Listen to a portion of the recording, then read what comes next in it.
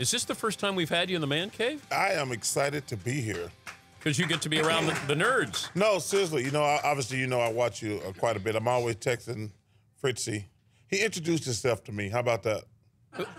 We're very professional around here. Yeah, okay. How many times do you think Fritzy's called you over the years? Well, normally he texts. Oh, he does?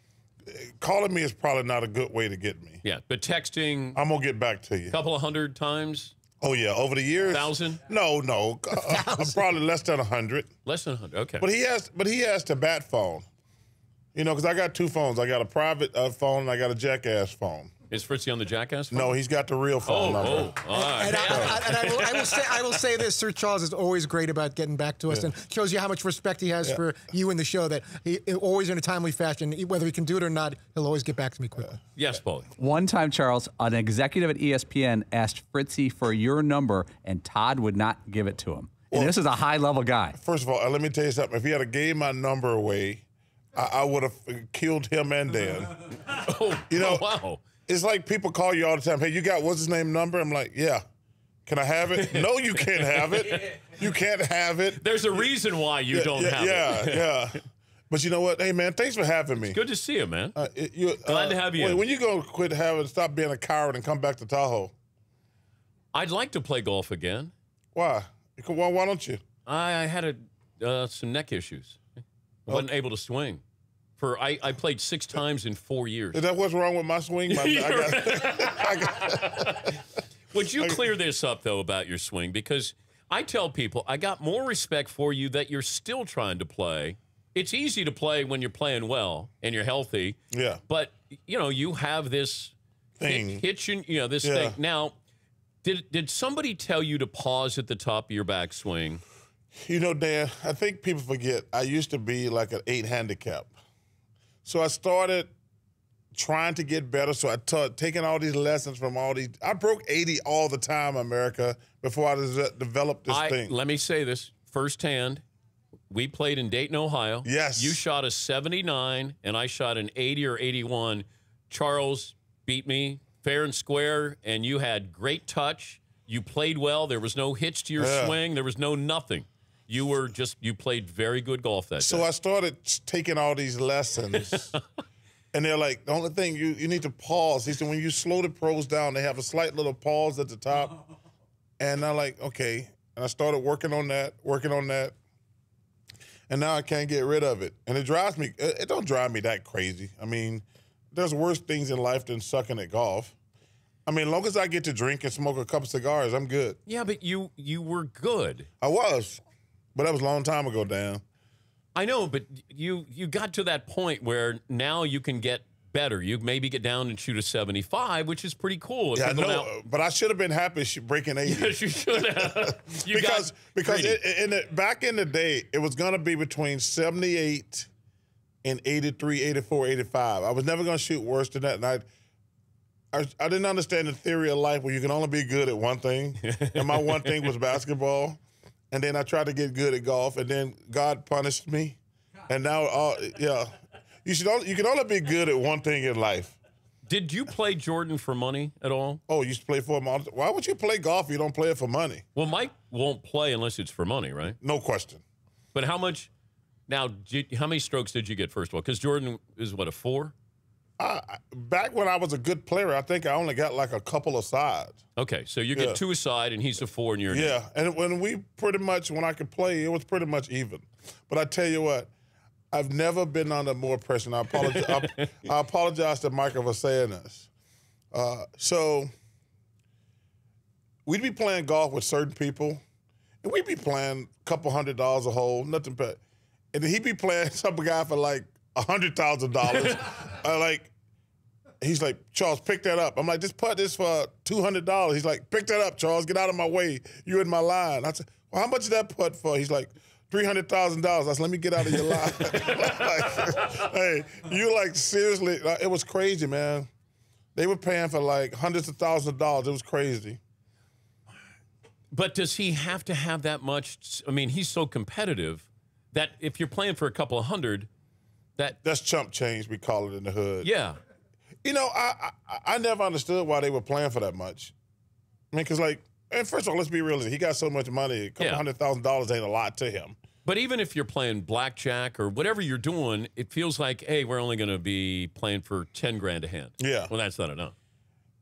I think I developed that problem a few years ago where when I went to Vegas, I won $1 million. I probably won $1 million 5 times, but I probably lost $1 million 25 times.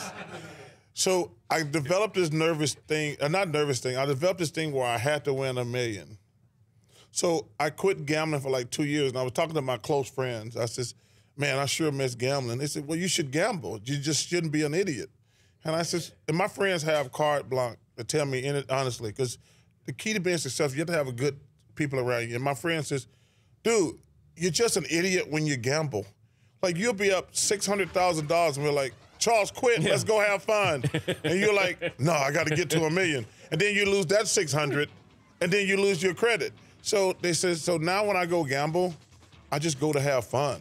We'll have more with Charles Barkley coming up next hour, and we'll try to make room for more of your phone calls as well. Got our poll question, 877-3DP-SHOW, our Twitter handle at DP Show. More with Charles Barkley right after this on the Dan Patrick Show. Hall of Famer, Turner Sports, NBA, and NCAA analyst. 4 games tonight, 4 games tomorrow. More with Sir Charles coming up in a moment. Here's some hard games tonight. Why? That Michigan game, I got no idea who. Like, that's the beauty of this tournament. Like, I got an idea maybe in the other game, but the Michigan game, I've been studying that game since Sunday, and I got no idea who's going to win.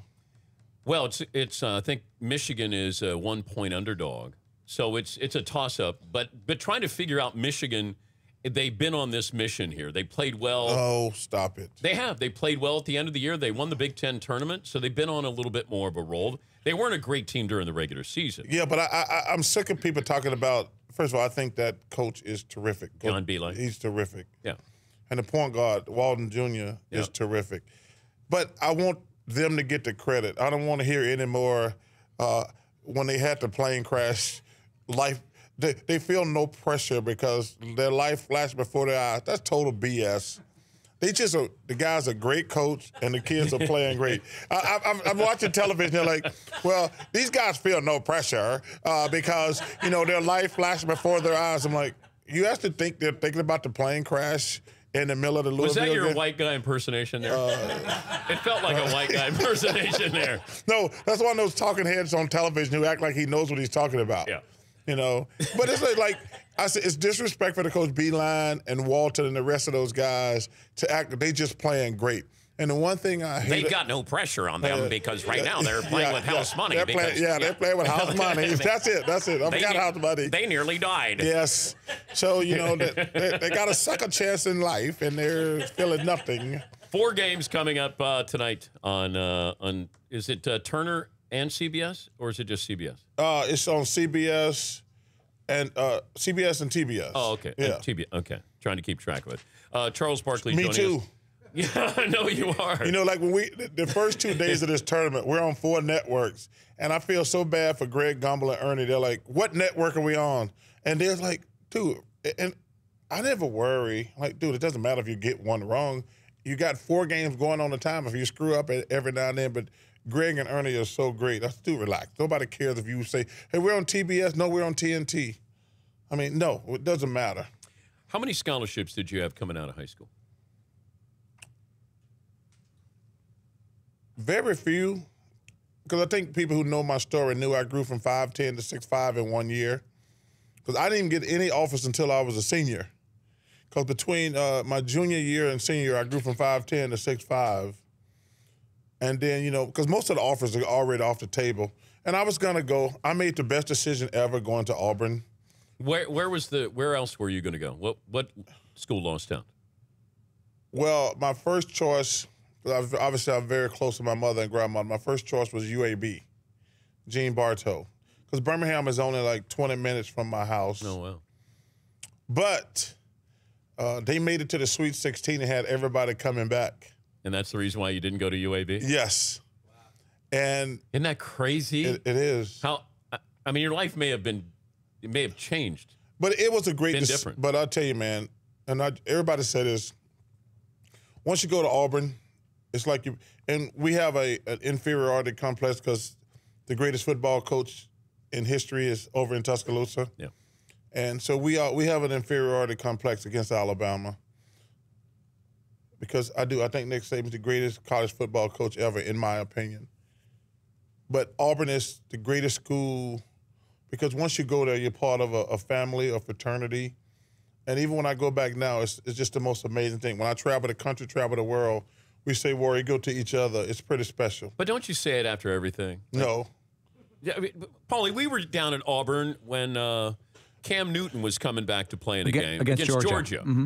And somebody says, hey, can I get a beer, War Eagle? Like, it was like everything. It's like I love you. Is that what it is? That's what War Eagle's like. I love. No, and I mean, and every college is different, but I think it just means so much. Like Auburn's like a family, to be honest with you. So you almost went to UAB. Yeah. Wow. And then you go to Gene Bartow was great, but I got lucky because I made the best decision going to Auburn. It's the greatest decision I've ever made in my life. We were talking about this during the commercial break. How many times you hosted Saturday Night Live? 3. Okay. And so who was the musical group all 3 times? Do you remember? Nirvana was one. Was one. Alicia Keys was one. And I can't remember the third, but I'll tell you this funny story about Nirvana. If you ever been to Saturday Night Live, the dressing rooms are like less than 5, like probably 3 feet apart. Like as far as you can open your arms, that's how close the dressing rooms are. And I didn't know anything about Nirvana. First of all, they were fantastic. All the guys were nice, and I think Courtney was there also. But so I had people coming in and out, my friends, so I kept my dressing room open. Every time those guys from Nirvana opened their door, I got like a contact high. It was like one of those big mushroom clouds came. Like, I was scared to go to the airport because I didn't want to sit out. Like, thank God I'm just driving. No, do not go near the airport. But every time they opened up first of all, they were really nice. Did they know who you were? I don't know. I don't think. Kurt Cobain doesn't strike me as somebody who would have known who you are. Dave Grohl is not a big sports fan. But they were great. They were really nice. But every time they opened that door, that big mushroom cloud, like. And I'm not a pot guy. I've only smoked pot like 3 times, 5 times in my life, and all it did was make me want to eat potato chips. Did you smoke in college? I did not. I smoked in the pros. Like I got a couple of teammates like, dude, try this. I'm like, all right, let me try it. And I didn't get no peace. I didn't make me. All I wanted was potato chips. But you would eat those anyway. No, but I'm telling you, pot gave me the munchies. Do you understand these guys who would smoke at halftime or prior to a game? You know, when I got to the NBA, guys would smoke at halftime, or they'd have a beer at halftime, and I'd be like, what the hell? And they smoking pot at halftime? No, they were smoking cigarettes. Cigarettes. And then drinking beer. Drinking a beer. Yeah, and I was like, oh, goodness gracious. But it was, things have changed. But I remember going, I was with John Barry, and we were at covering this for the Mothership, and walking by a player prior to a game. Yeah. And it was just, pot was, he was smoking before he got to the game. Yeah. I don't I never understood that. There was this one guy I played with in college. We tried to do an intervention because he smoked pot all the time. And he was one of the best shooters I've ever played with in my life. So, coaches, you're kind of narrowing it down to who this guy is. No, you wouldn't know him. He never played in the NBA, but he was a wonderful person. But he smoked pot relentlessly. And coach says, I want you guys to do an intervention. We're like, okay. So the guy says, okay, I'll start smoking pot. Guy couldn't make a shot. So we go back to the coach. We said, Coach, we need him to start smoking pot again. like, this guy could not make a shot off a pot. It was hilarious. The guys, I'm not even exaggerating there. The guy was one of the best shooters I've ever seen in my life. But when he stopped smoking pot, we went back to the coach. The coach came to us and stopped to get him to smoke pot. We're like, Coach, he needs pot. This guy cannot make a shot without pot. It was hilarious. Maybe the Knicks need to smoke pot. I don't even think pot could help them. We have a poll question. Okay. McLevin, you want to give Charles the poll question? Whose career would you want? Christian Laettner, great in college, okay in the pros, or Manu Ginobili? Okay, now don't answer it yet. This is called a tease in the business. Okay. All right, so would you rather have Christian Laettner's basketball career or Manu Ginobili's basketball career? Okay? First of all, I love Christian Laettner, but that's not even a contest. Oh, well, there goes the tease. All right. That's not even a contest, Dan. Okay, all right. So, stupid question. Better yet, when we come back, we'll see if Charles and Lonzo Ball and his dad, everybody's playing nice here. LeVar Ball. Now, that's a tease. Okay, Dan. I'll wait till we come back. Okay. We'll talk to Charles about his new best friend who he wants to play one-on-one, LeVar Ball. Coming up on 16 after the hour, this is the Dan Patrick Show. That was an awkward moment there during I like that, though. the live look-in. What year was it that you stole something out of Barkley's Mercedes, McLevin? I want to say 88. It could have been. Yeah. We lived, Charles lived near me in Lower Merion, Pennsylvania.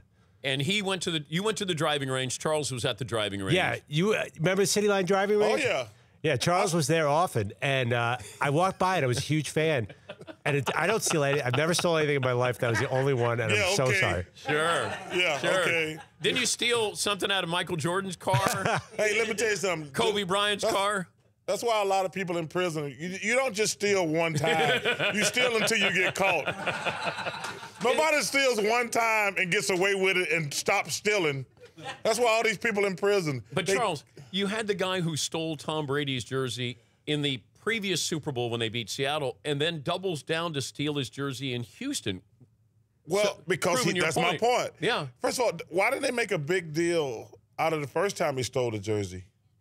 I don't know what happened with Brady, that he didn't know that it was there, that it was gone. But he knew that jersey was gone immediately, right away. Yeah. And that was different. But I don't know where Brady goes. And see, that's my point, though. That ain't the first time he stole anything. He didn't stop then. My man has been, they say he stole Von Miller's too, I think. Oh, yeah, he stole his So helmet. you keep stealing until you get caught.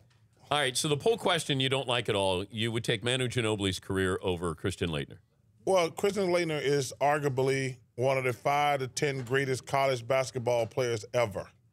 I mean, what he did at Duke, I mean, it's just amazing. But Ginobili, number one, you got to factor in he's won all the championship with the Spurs, and his leading Argentina to the gold medal a couple times. You have to factor that in. But Laettner's one of the great, Ginobili is he's a good player on great teams. Yes. Laettner is one of the great college players of all time. Yes, he is. Like I'm saying, I think Christian Laettner should be, if he's not already, in the Hall of Fame. He's in the college basketball, but not the Basketball Hall of Fame. And actually, the only problem he had in the pros, he really doesn't have a position. A lot of guys what I think people don't understand, there are a lot of guys who are great college players, but don't have a position. Christian is like a 3-4 combo. He's not really quick enough to play the 3, and he's not big and powerful enough to play the 4 position. He'd actually be great in today's game when all these guys are shooting threes. But first of all, I love Christian. He was great on the Dream Team. Did you guys haze him? A little bit. You got to haze people. I'm a big believer. When I say hazing, I don't mean some of the stuff I see out these crazy high school kids. Yeah. Stuff. Like, even back in the day, Dr. J and Moses Malone, they had me. You walked to the airport with 12 bags on your neck. Andrew Toney had to take him warm milk. Like I had to take them guys newspapers first thing in the morning, like 7 o'clock. Like, dude, I'm not up at 7. Well, you're up now. They were great. This is your rookie season? This is my rookie season. I had to take them newspaper like 7 o'clock in the morning. I had to get out of bed to take them guys newspaper. It really pissed me off. You weren't there with the fight between Bird and Dr. J. I was. Oh, you were. And I really, to this day, I won't ever forgive the NBA for fining me because they fined me because they said I was holding Larry Bird so Dr. J could hit him. Right. I was trying to break the fight up. But it looks like you got Bird and you're holding him. I'm trying to. I thought somebody had Doc. I didn't know Doc was punching Bird when I was holding him. Did Bird ever bring that up to you? No, he didn't, and no, and even during the Dream Team. No, because I think he noticed. I wasn't like I was hitting Bird. I was just trying to break the fight up. I didn't know Doc was throwing blows at him. The NBA fined me. It really made me mad. They owe me money to this day. How much do you think you paid in fines? $300,000. Oh, probably somewhere in that. Oh, I like that. But that, Jordan will lose that in a putt. All right. So where are we with the LeVar Ball relationship now? Oh, his dad.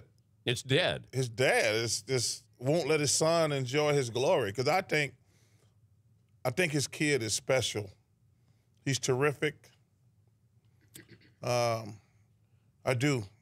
I think his kid. I tell you what, though. I said last week that I probably would take him #1 in the draft, but that kid at Kansas, Josh Jackson. Ooh, man.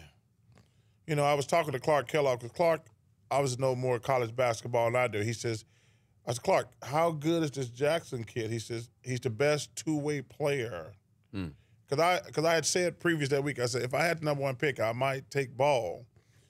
I said, so now I'm watching like the whole game, and I'm like, I don't know, man. I might take Josh first, but he's terrific. But Mr. Ball, first of all, I think he's harmless. If he had a Charles Barkley mentality, maybe he would have averaged 10 points a game at Washington State instead of that whole 2. Listen, I wish he let his son enjoy this ride. I mean, he's only going to be in college for 1 year. Yeah. We should be talking about his son. What a great job, Steve. But don't you think he's doing what he set out to do, and that's create a brand? He has no brand. Well, but he's trying to create a brand.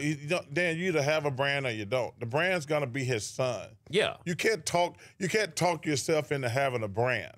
Well, the Kardashians did. That's a unique situation. Yeah, but this is what he's trying to do. This is the goal: create a basketball Kardashian brand. No, his son is going to be one of the top 2 or 3 players in the draft. He's going to get a big shoe deal. That's going to be the brand. This thing he wears, this 3 big ballers. Big baller, yeah.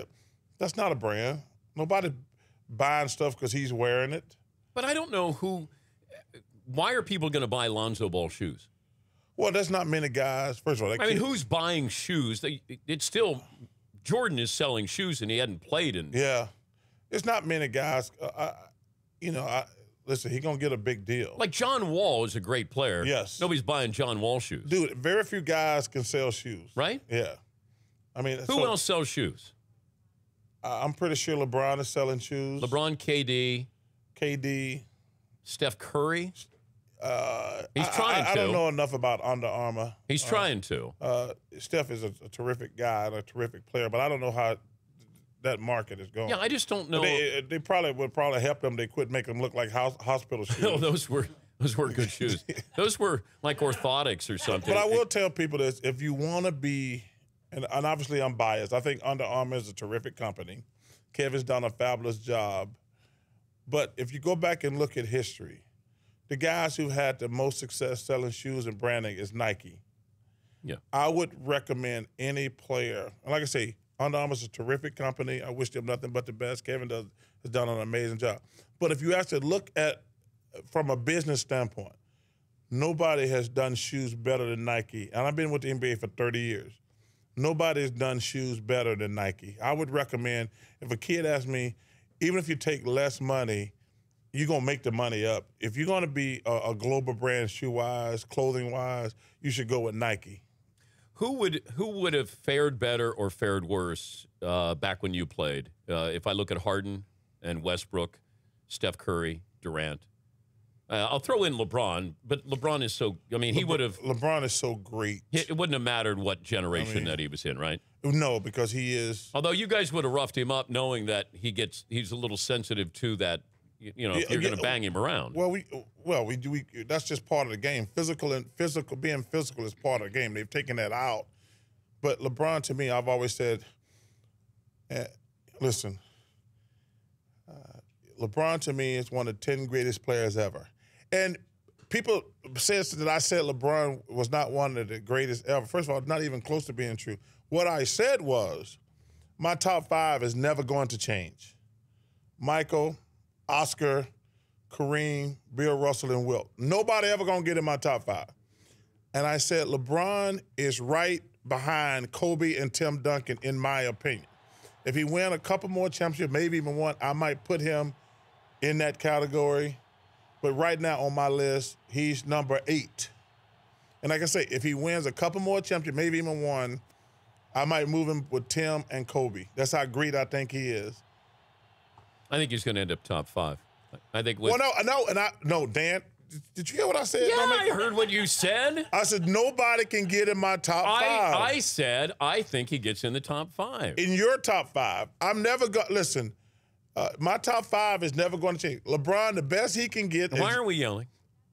You the one yelling, raising your voice at me. You just don't have me come to your show and raise your voice at me. You just raised your voice at me. I'm just letting you know. Did you hear what I was just saying? Do you hear the words coming out of my mouth? I'm going to go Samuel L. Jackson on you here in a second. So, LeBron, as great as he is, nobody can get in my top 5. He can surpass Tim Duncan and Kobe on my. He can get to 6. All right. How would you guys have roughed up Steph Curry? Yes. We would have beat him up. What about Kevin Durant? Yes. Banged him around? Yes. Westbrook would have been interesting. No, he wouldn't. That's a fight you're not looking for. That's a man. Yes, he's a bad dude. dude. If you don't respect and admire Russell Westbrook, there's something wrong with you. And let me tell you something. I've been in this thing for 30 years. I've never seen a player give maximum effort every single night like him.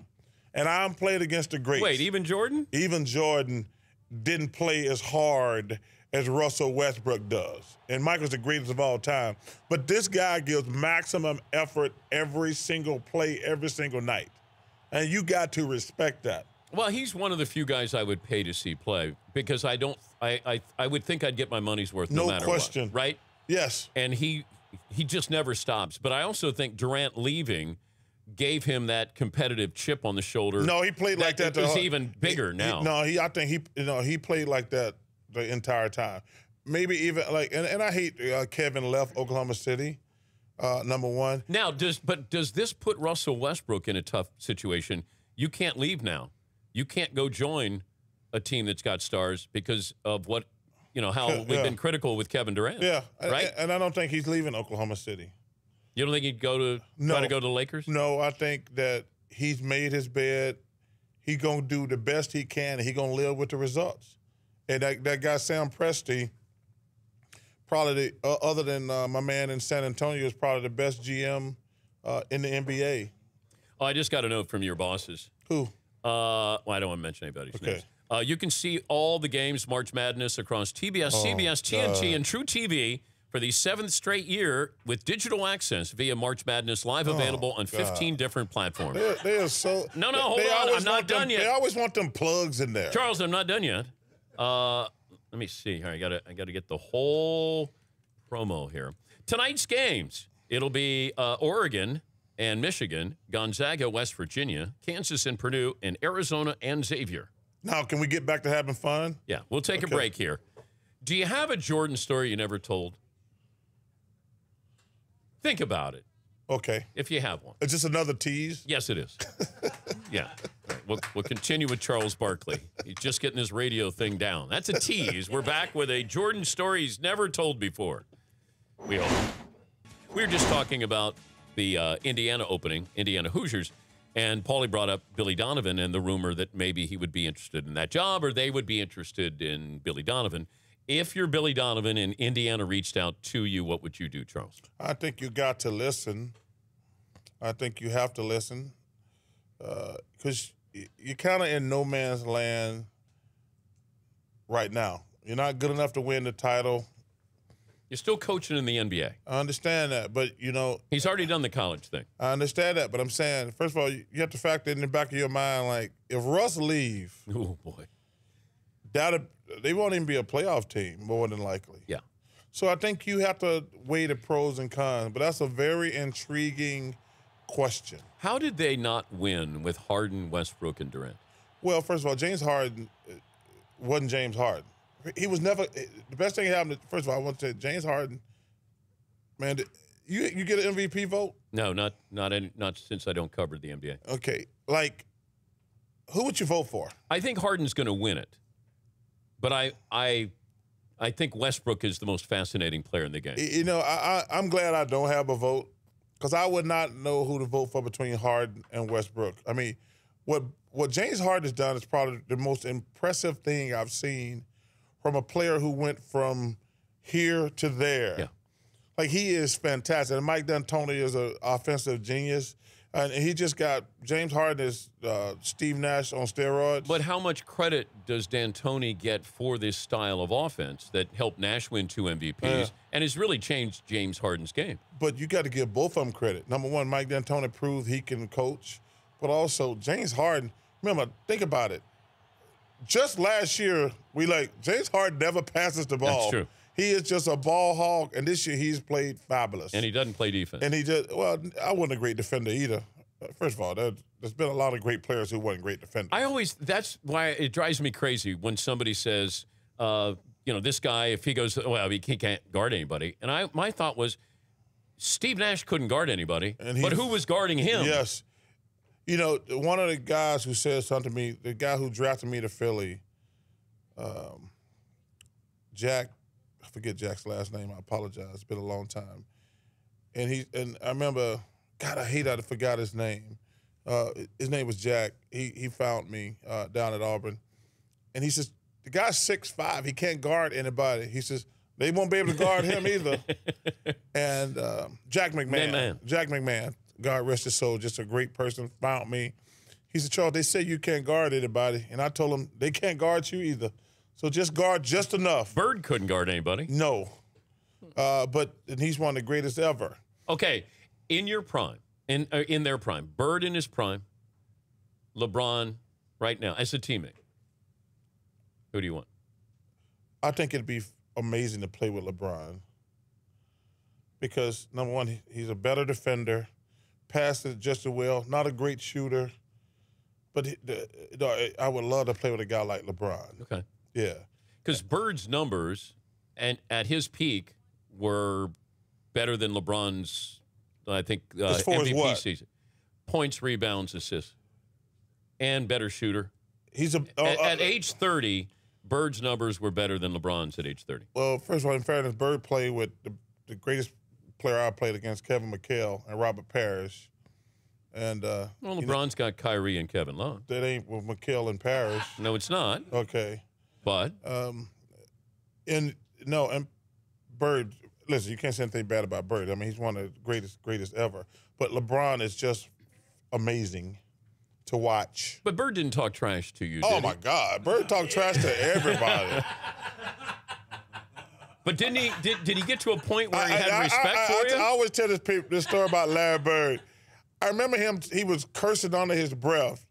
And I asked him, I said, Larry, what's going on with you? He says, you guys are being disrespectful to me. And I says, what are you talking about?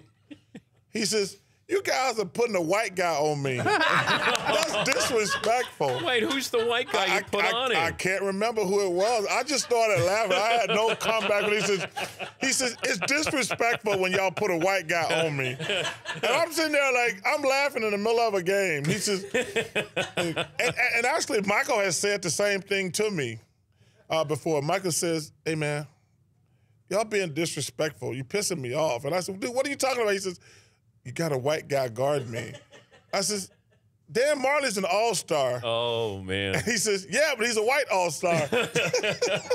All right, give me the Jordan story I haven't heard, either on or off the court. I don't have any crazy Michael stories. I love Michael like a brother. I miss him a lot. But he's always been there for me. Are you stalling right now, or are you I'm trying to figure out if you're going to? Every time we have Chris Webber on, Webber has another Michael Jordan story. All our stories involve gambling. Because when we played on the Dream Team, me, Michael, Scotty, and Magic played cards every night, all night. I mean, we played cards every night, all night. How much money? Oh, it'd be $20,000, $30,000 on the table. Did you have to pay up? Sometimes. Right then? Yeah, you have to pay up. That's the best way to remain friends. Pay debt. Who lost the most? I don't think it fluctuates. It fluctuated, but it was awesome. You know, it was really awesome. Just sitting around with those guys, because the Dream Team, man, it was so amazing, and we didn't know how big it was till it was over. Yeah. And now, all these years later, it was just phenomenal to play with those guys. You averaged the most on the Dream Team, didn't you? Yes. Yeah. Did you consider yourself the best player on that team? You know what's interesting about that, Dan? Chuck Daly said to me one time, he said, Charles, I want to talk to you after practice. I'm like, uh-oh, what I do now? And he says, I just want to tell you something. He says, I've been coaching the NBA a long time, and you're the second best basketball player I've seen. And I says, wait, there's somebody better than me? He says, Michael Jordan. I said, Michael Jordan just got help. But I tell people that's the greatest compliment I've ever gotten in my life, because he says, I get a chance to watch But he said that same thing to Bird, too, after practice. No. You know, Dan. Are you better than Bird? Am I better than Bird? Oh, man, that's a great question. I'm a better rebounder. I'm probably a better defender. He's a better shooter, obviously. You know, a lot of people talk about who's better. But you have to have that mentality. No, you know. I think, you know, it's a team game. Like, Russell Westbrook probably, other than LeBron and Kawhi Leonard, he's probably the third best basketball player in the world. But he's not going to win the championship because he don't have enough help. Yeah. I mean, that guy is phenomenal. And there's going to be some guys who win championships who can't carry Russell's job. Do you think you're better than LeBron? No, I'm not better than LeBron. Oh, okay. No, I'm not better than LeBron. But you think you're better than Bird? I think I do things better than him. Yeah. But if you give me Parrish and McHale and DJ, I'm going to be all right. You better than Duncan? No. Tim Duncan's the greatest power forward ever. He had a lot of help. He did, but he was dominant. But what's he do better than you? He's a better post-up player because it's easier for him to score. Yeah, but you were a better scorer. Only because I got the ball more. You got to understand something. There's guys. See, there's some guys we call them studio gangsters. They on a bad team and average a lot of numbers. They're just the best player on a bad team and get the ball more. Give me an example. I'm not doing that. Oh, okay, my bad. You know what's interesting? I'll give you this analogy. I was a much better player in Philadelphia than I was in Phoenix. But when you give me Dan Marley, Kevin Johnson, Mark West, Sabalos, and those guys, I had more team success. Yeah. You know, but I was a much better player in Philadelphia than I was in Phoenix. I won MVP because I had Dan Marley, Kevin Johnson, Mark West, and those guys. I didn't vote for you. You should have. No, I voted for Jordan. And you should have voted for me the year they screwed me in Philadelphia when I lost to Magic Johnson in the closest vote ever. I got screwed that year because I got all the first place votes and no other votes. You better than Magic Johnson? No, I don't. No, I'm not better than Magic Johnson. Okay. Dan, I'll be straight with you. No, but I appreciate that. You better than Isaiah? That's hard right there because I think he's probably to me the most underrated little guy. Did he ever fight with you? No, he's always been great to me. He's fun to work with now, but he's probably the most underrated great player ever. Okay. To me, like when people talk about like John Stockton is great. You better than Malone? I think so. Yeah. I think so. And he's a great player. But Isaiah Thomas, you know, you look at Iverson, Stockton, now Steph Curry. Isaiah's better than all those guys. Isaiah's better than Steph? Yes. And Steph is a great player now, but he's not better than Isaiah Thomas. Who would you want as your point guard? Isaiah Thomas. In today's game? Isaiah Thomas, He might be even better in today's game. He would be better. Right? Yeah, he would be much better today. Yeah. I mean, they done made it. I mean, they might as well have flags out there, like flag football. Where you can't touch anybody, can't breathe on anybody. Yeah, and you know what? Bird couldn't take down Shaq. So, right? Yeah, I mean, it's. Could you take down Shaq now? Come on, man. You ever seen a guy fight? Shaq? Yeah, no. You ever see him win a fight? Shaq can't fight a lick. I hit him in that big old gut. Because I can't reach his big old head. So I hit him in the gut, and that gut, and then it'll bring him down. And then when he come down, I clock him. It's great to have you, man. Oh, man, thank you for having me, man. Hey, listen. Thank you. Next time, we're coming to your house in Arizona. You come on. I tell you what. We're gonna do that. We're gonna do a show from your backyard. I tell you what I'm gonna do, man. I really, number one, I tell you this all the time. I'm so happy for your success. Thank you, man. Because you're a good guy. You know, there's guys I root for, and you've been successful for a long time, either going back to the mothership, and you continue successful. And I'm happy for you. Your guys are terrific. And you know what we should do for ratings? No. I see you got all these TVs on. Yeah. Like, if I get a disease and I'm going to die, how about get Skip Bayless in here and I kill him live on national television? I like it. Yeah. I like pay-per-view. Yeah. No, just get him in here. Okay. Because, you know, and then, and only when I know I'm going to die. Fritzy, can we set this up? Yeah. I don't see why not. But just let us know in advance. Because I just want to get Skip Bayless in a room one time and just beat him like a dog. Okay, so you'd kill him. Yes. Okay. Only if I knew I was going to. Only if you were going to die. Yeah. Now, if I'm going to live, I don't want to be in prison because, as Mahorn say, they would love you in prison. Charles Barkley and the coverage on TBS, TNT, CBS. Yeah, CBS and TBS, I think, are the last two standing. Tonight. Yes. With more from Charles. The Dan Patrick Show, weekday mornings on Audience.